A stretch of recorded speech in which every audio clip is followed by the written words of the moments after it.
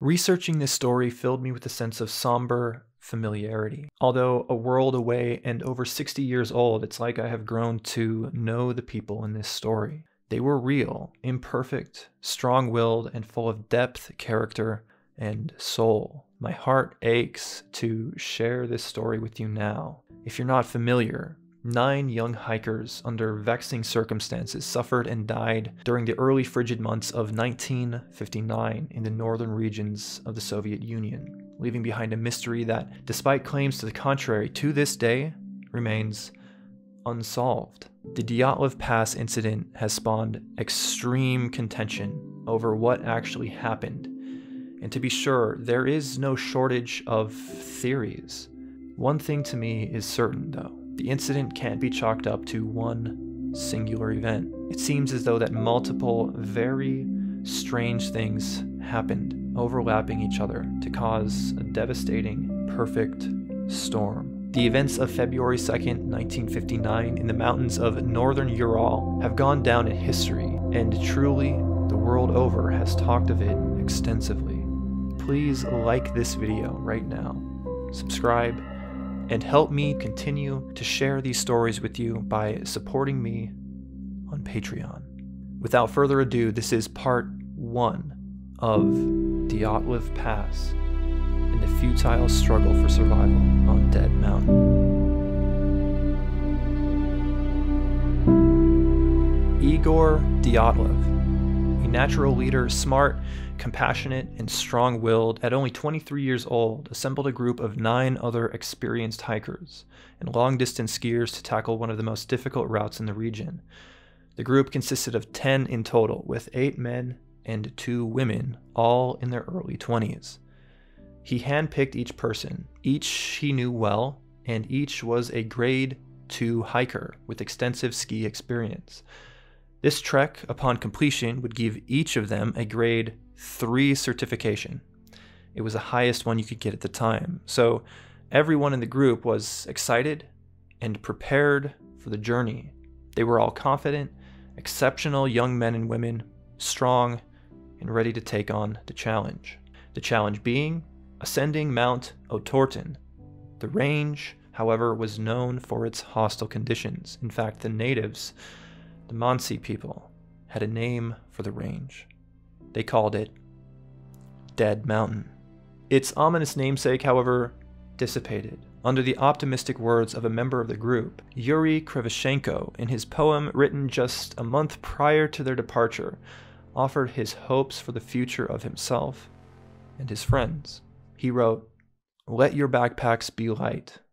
Weather always fine, winter not too cold, and summer to be mild. Your shoes to be good, not a year, but dozens of years. Wish you're to leave your tracks all over the map of Russia."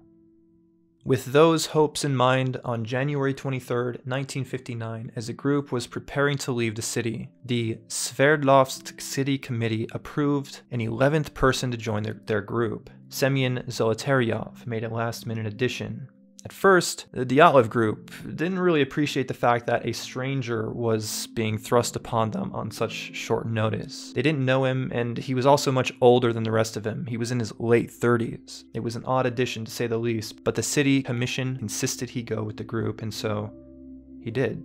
Around that same time, Slavik Bianco, one of Igor's original picks, for unknown reasons was barred from going on the journey. The local faculty bureau wouldn't let him go for some reason. And so, with a last-minute addition and a last-minute cancellation, the group boarded a bus to the train station to head to their starting point, and they were expected back around the 13th of February when Igor would send a telegram. Igor wrote optimistically, "And here we are on the train. We sang all the songs that we know, learned new ones. Everyone goes to sleep at 3 a.m. I wonder what awaits us in this trip. What will we encounter?"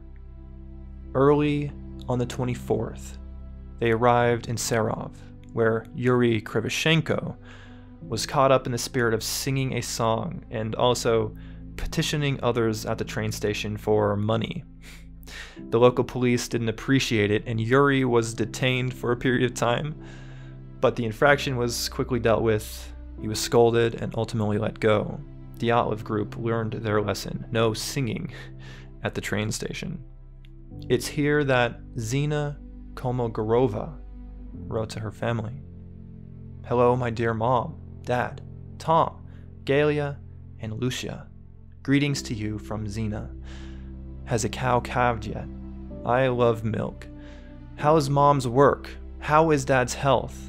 How are Galia and Lucia doing at school? See you soon, and goodbye. Big kisses to all of you. Your Zina. Write to me in Vizhay. I'm looking forward to it." The group then made their way to Ivdel by another train early January 25th, and from there they drove by bus, and they had to cram in, as apparent in this photo. Multiple of them discussed how cramped it was, being stacked 3 high on top of all of their equipment. They went from there to Vizhay, where they would spend the evening laughing, being friends, enjoying the company of their new friend, Semyon, who knew all sorts of new songs to sing, and they even watched a movie together, Symphony in Gold. Lyudmila Dubinina was particularly impressed with the flick. "We are extremely lucky," she wrote. "The Symphony in Gold was showing. We left all of our things and packs at the hotel and went to the club. The image was a bit fuzzy, but it didn't overshadow the pleasure at all. This is real happiness. So difficult to describe with words. The music is just fabulous." Igor Dyatlov was unrecognizable. He tried to dance and even started singing, "Oh, Jackie Joe." And after a fun-filled evening the next morning, they made it to Logging District 41 by truck. And it's here where Yuri Yudin found the time to critique the Symphony in Gold himself. It seemed as though he was eager to get his feelings about this movie off of his chest. "The ballet itself is a good show," he starts. "Good skating rinks, skill, technical performance, but feelings, thoughts in dances, none. The light music in places is excellent, it can't be better, but in general, I couldn't feel the person, his soul." And then Rustem Slobodin at this time wrote home himself. "Yesterday, we safely reached the village of Vizhay. Now we are taking a truck to the starting point. The weather is nice, warm, 10 to 15 degrees. Everything is good. I'm sorry I didn't say goodbye. I got carried away. All the best, R. Slobodin." On the 27th of January, they started out on skis toward Oturtin for the first time and hired a local horse to carry their packs a part of the way. Yuri Doroshenko noted that they were near to a local geological site, and the locals sang illegal prison songs. "Everything is well," he wrote. "We were talking and joking till 3 in the morning." And then on the 28th, Yuri Yudin found himself in pain. A sharp, stinging pain through his left thigh. He couldn't continue on with the trip. He was, however, a scientist, so he took advantage of his situation and made his way to a nearby geological site, the one which Doroshenko had previously mentioned. He looked for minerals in the hills, and after so doing, he said farewell to the group. It's here that he turned back, alone. This was a pivotal decision in Yudin's life, and, ironically, his illness, perhaps at this time, was responsible for saving his life. This is the moment Yuri would say goodbye to Lyudmila and then Zina.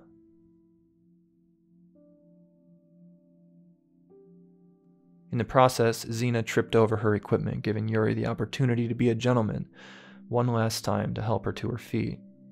As he departed from Dyatlov group, all were sad to see him go.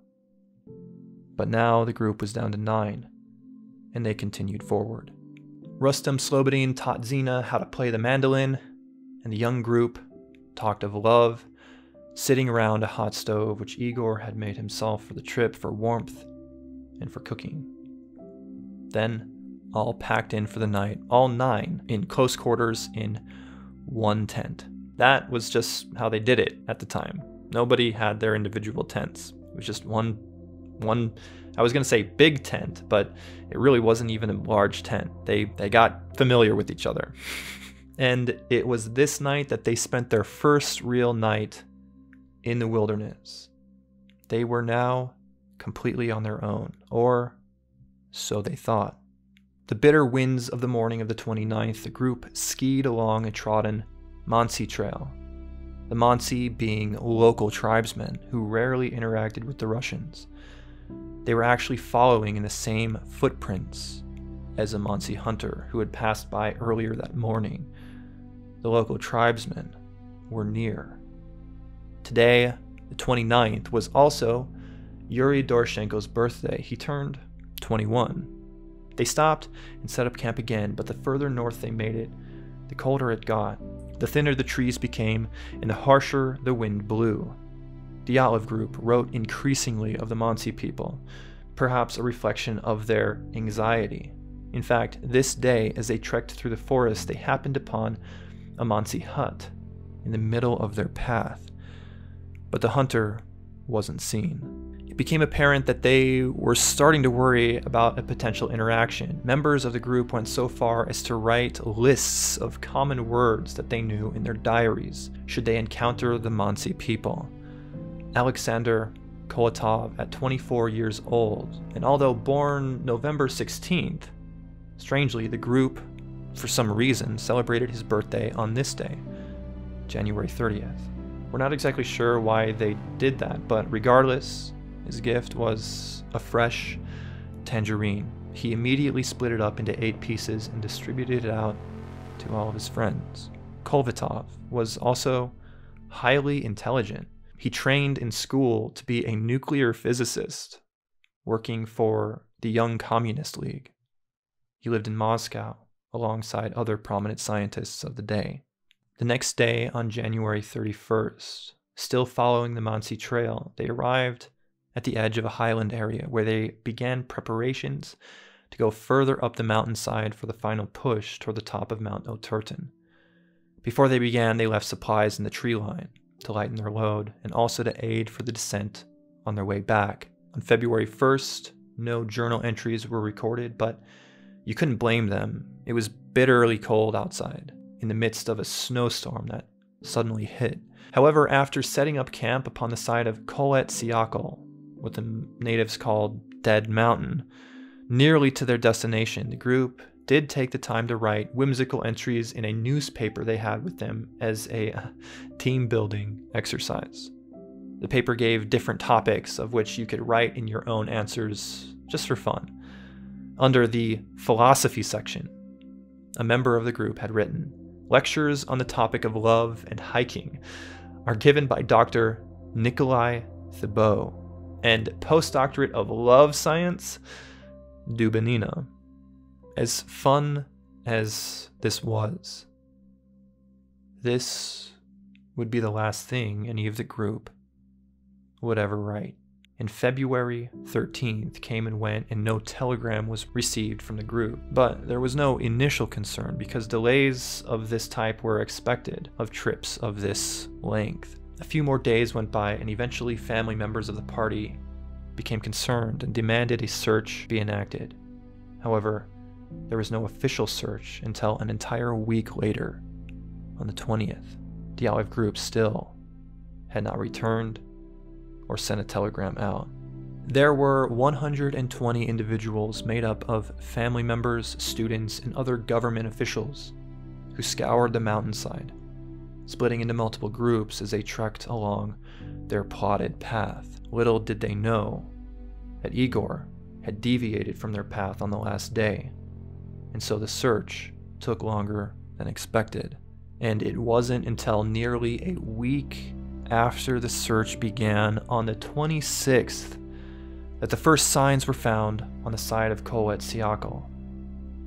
Their tent was found in shambles, half buried in the snow, and strangely, there were cuts along the side of it, which, upon forensic examination, was determined that they were made from the inside. One of the searchers testified, "We managed to identify footprints of 8 or 9 people starting from the tent and going about 1 kilometer down the slope, and then they were lost. One person was in boots. The others were only in socks and barefoot." For some reason, the group appeared to have cut their way out of the tent in the middle of the night and unbelievably calmly walked down the hill to the tree line, all without footgear on. In fact, most of their boots were actually piled up in one corner of the tent, and Dyatlov's flashlight was found on top of the snow, just outside. At first, because they didn't find any bodies in the tent, they thought for sure these guys are survivors, they know how to live out here. They thought for sure that they were bunkering down in nearby abandoned buildings, where there were buildings around in the woods for logging, but there was no such luck. The next morning on the 27th, the searchers' fears were realized in full. Yuri Doroshenko was face down in the snow, frozen to death. He had many bruises over his body. There was dried blood and a gray liquid coming out of his mouth and nose. It also appeared that something or someone had been putting significant pressure on his chest prior to his death. One doctor said it looked as though he had been hit by a car. Yuri Krivonischenko was laying face up right next to Doroshenko. Some of his own finger had been bitten off. It was in his own mouth. Investigators suggest that this might have been an attempt to stay awake in the bitter cold, biting his own finger. It wasn't long until another body was found, that of the leader himself. Igor Dyatlov, of which this story and the pass and the region has now been named after, was found further away from the tree line, head facing toward the tent and body covered in snow. The knuckles of his hands were bruised, and some suggest that this means he had been in a fistfight. He died of hypothermia. Then, last on the 27th, Zina's body was found, closer to the tent than any other. Her head was facing the tent as well, as if she was trying to get back to the tent. She had more clothing on than the others, with multiple layers, wearing items from the other hikers. She also had a significant large bruise around her torso. Her official cause of death was reported hypothermia due to violent accident. None of these people were wearing shoes. About a week later, the body of Rustem Slobodin was found buried in snow between where Dyatlov and Zina Kolmogorova were found. His head was toward the tent as well. He had 2 pairs of pants on and 4 layers of socks, but strangely, he actually had 1 boot on. Knuckles on both his hands and his face were bruised. The search continued on, but the remaining 4 from the group were nowhere to be seen. An excruciating 2 months would go by, and on May 5th, the local Mansi people happened upon the body of Lyudmila Dubinina. After the snow had started to melt around her body, she was found in a kneeling position near a natural ledge next to flowing water. Her eyes and tongue were missing. 10 of her ribs were broken, and she was wearing Krivonischenko's sweater, which bizarrely was found to be emitting high levels of radioactivity. After Lyudmila was found, the search continued, and they scoured the same area, and then Semyon Zolotaryov was found. He was the best dressed of them all, with multiple layers of clothing on, and in a den area near to where they found that a fire had been made. Although it would have been uncomfortable, Semyon should not have died of the cold. Like Lyudmila, he had multiple broken ribs, and his eyes too were missing. The doctor noted that his skin was a greenish color. He was found with a newspaper, several coins in his pocket, and a compass. Surprisingly, He also had a camera around his neck. Yuri Yudin, the surviving member of the group, in a later interview found Semyon's camera to be surprising since he thought the group only had 4 cameras in total, but this camera around Semyon's neck, after the investigation was complete, totaled 5 cameras. For some reason, it appears Semyon, Zolotaryov, the older, last-minute addition and stranger to the group, had a secret camera and was able to take it with him when the group mysteriously and abruptly had to leave their tent on the hillside. He had boots on and was dressed more thoroughly than the others. All of the photos of that secret camera, though, unfortunately appeared at first glance to be ruined by the weather. He was also found with a notepad and pen in hand. It was reported by searcher Vladimir Ashkenadze, who testified upon discovering Semyon that Colonel Otakurov, upon seeing the notebook, immediately grabbed it, then cursed loudly and said, "He is writing nothing!" The notebook was never filed as evidence, and its whereabouts to this day are unknown.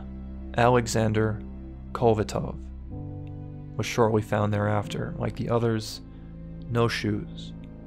He had a broken nose and a broken neck. His sweater was also found to be radioactive, and his skin as well had a green tinge to it. And then finally, Nikolay, Thibeaux, the last of their group, was found. He was found with a severe fracture of the temporal bone. It was suggested that he could have only lived for a few hours after such an injury. He too was also better dressed than the rest of them. With all of Dyatlov Group accounted for, legal proceedings began heating up, and investigators attempted to understand what happened to Dyatlov Group, but on May 28th, the case was suddenly closed. The official statement released by lead investigator Lev Ivanov said that the cause of their demise was overwhelming force, which the hikers were not able to overcome. And they put the blame squarely on Igor Dyatlov's shoulders for putting the group in such a compromising situation, which would ultimately lead to their death. Obviously, that isn't an answer. Overwhelming force? So what was that force, and what on earth happened? Get this video to 100 likes, and I will post part 2, where I will address in depth each primary theory and explain to you what I think happened to Dyatlov Group on that fateful day on Dead Mountain. Like it with every single one of your accounts and share this video. I am trying to make this storytelling and research channel my full-time job, and I love sharing these stories with you. And with this particular story, there is a lot to unpack. There are a lot of theories and a lot of strange things that happened that are hard to account for. Some of the theories that you'll be hearing about in part 2 are gravitational anomalies, top secret government experiments, avalanches, ball lightning, infighting, and yes, even Yeti attacks. So, until this video gets 100 likes, I will see you next time. Keep an eye out, my friends, and stay paranormal.